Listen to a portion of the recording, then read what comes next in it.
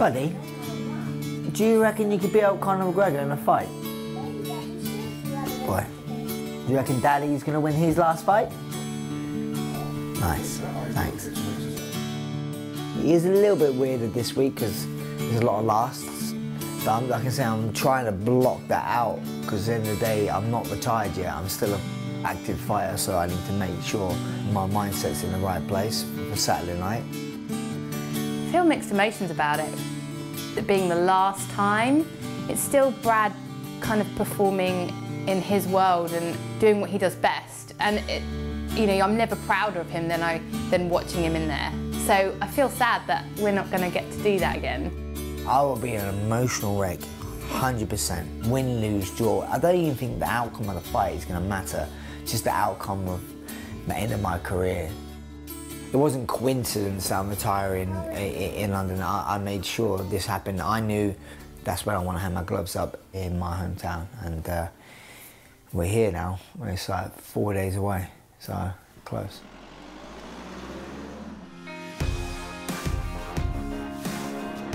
Thank you, though. You just got here today? Yeah, right now. Yeah. Okay, good.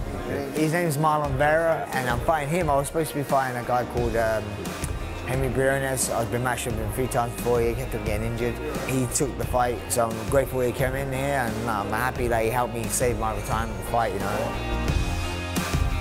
Buddy, do you reckon you could beat up Jimmy Manor in a fight? Yes. Coming up, man. You know. I'm really fit right now, you know. That's why I'm peaking. I've peaked. How's it going? Good to see you, sir. I wait to the end, and then because it's my last fight, I come back and give him the violin and say, look, can I have some extra stuff? These ones? I'd love if I could get another pair of those. Thank you.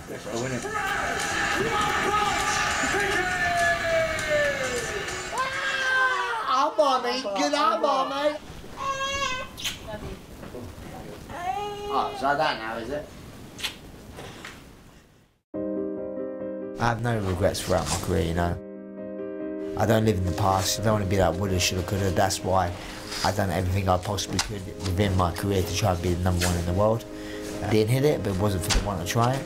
So I have no regrets at all. No. For me, of course, the win matters. I need to win. You know, it's just a nice closure to my book. But definitely would like to be involved in an exciting fight. It's just my style. I like being in a fight, taking punishment to give punishment. It's a dumb way of fighting, but like I say, if you're gonna be dumb, you better be tough, you know, and I'm definitely tough.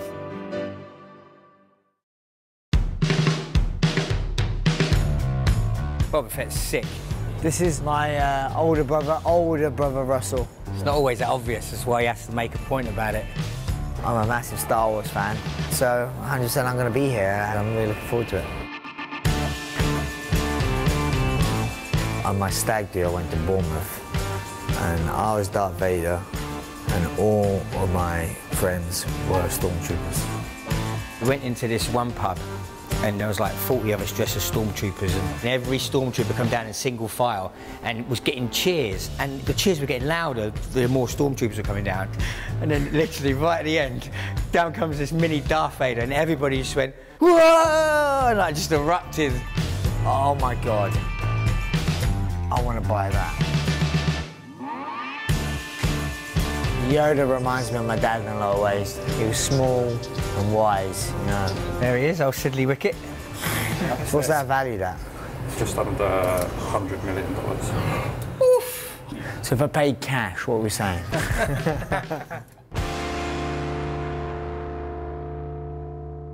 Brad, give me a 1 2 1 2 1 2. And the verbal version of that. Okay, 1 2 1 2. Thank you. It was a tough decision. It wasn't made easily, but I think it's the correct one to do, and my journey's come to an end. Hi everyone, Brad One Punch Pickett here. I've been overwhelmed by the support from you guys, and like I say, I call you guys fans, but you're not. You're basically your friends to me. The support you guys are showing has been very overwhelming. So, God bless. Thanks, guys. Very good. Brad has been through the mill. He's had a lot of fights, but yet he's in this amazing position where not only does he get to leave on his own terms, he gets to do it in his hometown. When I think about Brad Pickett, the first thing I think about is just a guy that's going to get in a fight. You know what I mean? Win or lose, you're going to get a scrap, 15 minutes, 25 minutes, whatever it is. You know that that slot on that card is going to be fun. Everybody likes Brad. There's no pretentiousness to him, there's not really any trash talking. He's just here to fight, he's here to compete and to have a good time, and that's why the fans love him. The hole that he'll leave in the sport as a competitor, he will make up for in the fighters that he'll help in the future. If we can filter that knowledge and experience down into 10 fighters, we're going to have 10 great fighters coming out of the UK that Brad has brought up, and that's even more special than leaving a legacy in the octagon like he has done. Scaffolded over the road, right? One of them's a proper fan. Yeah, okay. So I said, when we finish filming, he can come and have a photo, right? Of course. Top man, good luck. Make sure you finish on a W, yeah, mate? I will do, mate. Cheers. Thanks, mate. Not many people get to be close to a fighter when they go into the final day of their weight cut, but you really admire and respect what these guys do. It's a funny thing to watch your little brother go through, but at the same time, you know he's doing it because he loves what he does. I don't really worry about getting hurt. It's never a concern. It's more about him losing.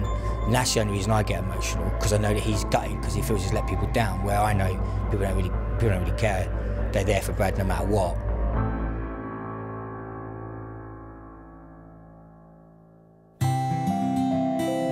Mr. Brad Pickett, come on there.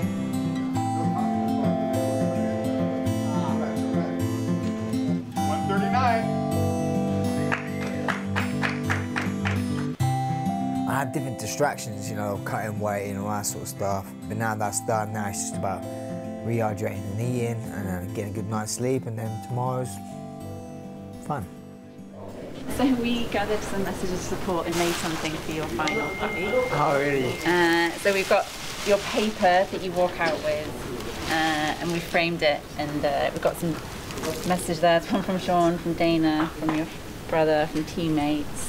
And then we also made some for you to walk out with, so you can walk out with it tomorrow night. Oh, amazing. And the inside's full of fan support and everything. So we just wanted to say thank you. Oh, thanks, guys.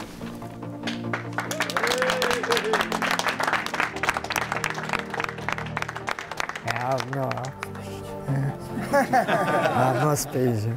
Yeah. Thank you. Yeah. I wasn't going to get emotional as well. I was trying not to get emotional this week.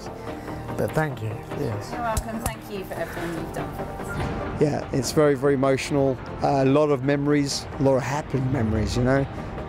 He's been with me right from the beginning, since my gym was my garage. And we started there, and then it grew bigger and bigger, and to where we are today. But he's my friend. Hello. Yeah. I'm speechless.